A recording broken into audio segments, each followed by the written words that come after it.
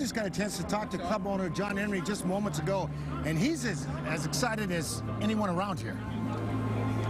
Are you having fun? Yeah. How fun is this? To come to Fenway in this kind of atmosphere, it's extraordinary. As we were talking earlier, never really seen anything quite like this before, even here. Well, yeah, I go back to the 03-04 days when it was like crazy. It seems like it's all come back to that, hasn't it?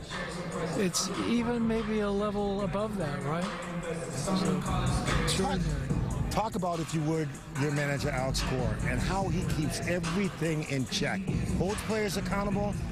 The way he handled E-Rod last night, you know, pointing to his wrist. We don't need any of that. We don't need any of that. How pleased are you with him, with Alex? He's extraordinary, and especially in situations like this. His ability to keep everybody focused and his ability to get everybody up. It's through 162 games. You know, everything he did in 2018 was right.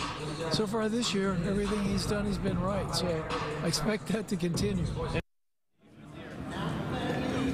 And you know, it's funny. I was just talking to someone with the Red Sox, Steve. You know, better than the 03-04 crowds.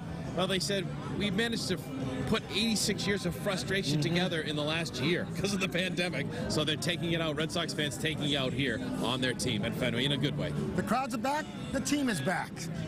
2 wins away. And we'll be back in 2 sports. wins away from the World Series. David and Lisa, we got much more coming up in sports. We'll be back as well.